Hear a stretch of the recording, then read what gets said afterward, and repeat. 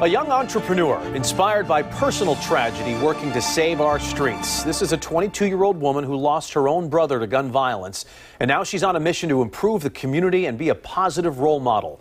Here's our Ellen Kaloje.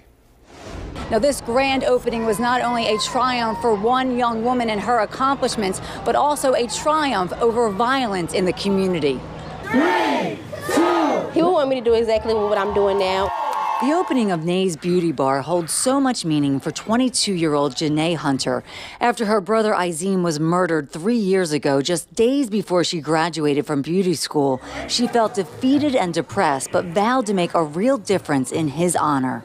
He's very proud of me. This is exactly what he would have wanted me to do, to give back to my community, to give back to anybody that I can, and to just be successful. Janae has hired 9 young women from the neighborhood to work in the salon and hopes to be a true inspiration. My son, if he was here, he'd be right beside her.